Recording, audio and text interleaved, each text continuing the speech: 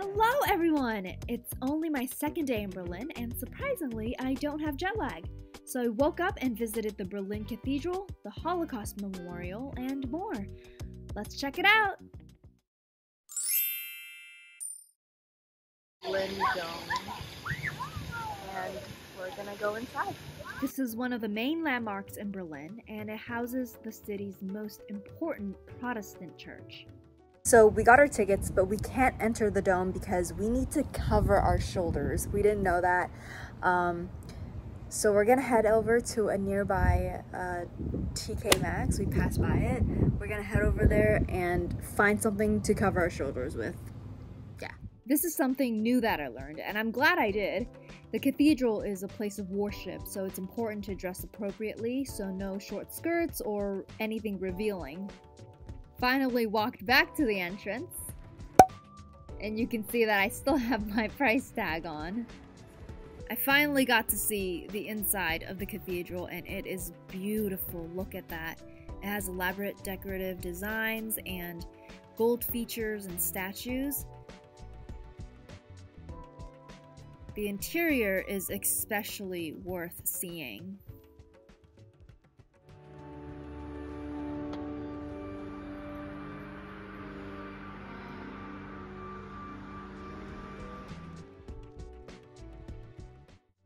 You can also walk up the dome for a panoramic view of Berlin, but be warned, there's 270 steps and your legs will burn, unless you work out daily, unlike me.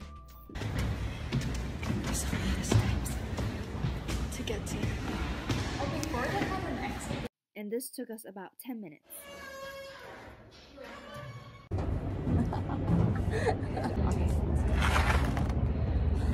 How many steps did we? I think 286. Really sweating. Oh my god. It's about 50 meters high up, and you get this beautiful view. So this is the castle.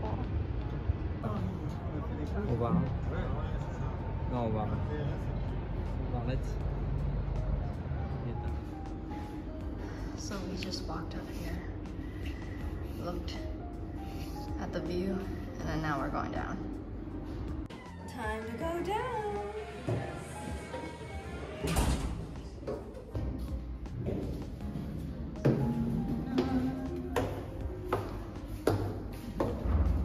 I would say, are these steps worth it? Yeah, I would say. Looks like a prison.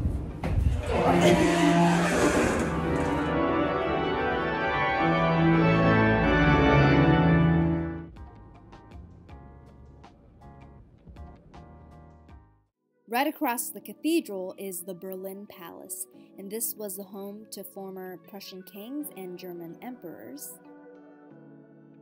This is the view of the palace from the top of the cathedral, and you can see on the left-hand side there's this modern, sleek-looking building. That's the Humboldt Forum, which is a museum. They kept the front, yeah. But this used to be the palace, and the Brandenburg gate. If you remember, there are horses that's looking towards something.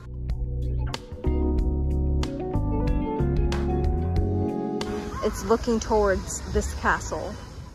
Next, we went to the Holocaust Memorial. There's 2,711 concrete slabs of different heights, covering 19,000 square meters. This memorial is not about what is being seen, but instead what is being felt by the viewer. There are many interpretations of this memorial, and for me, it felt like a maze. I had a feeling of disorientation, confusion, and just very lost as the slabs got higher. And perhaps this was a feeling of a Jew when they started to realize that they're going to lose the life that they once lived. There is an information center underground for more about the history. Finally, we stopped by Checkpoint Charlie, and this was the best-known Berlin Wall crossing point between East and West Berlin during the Cold War. Only foreigners were allowed to cross through it, and this is just the replica version of the guardhouse. And that was the end of my second day in Berlin, but wait, there's more to come.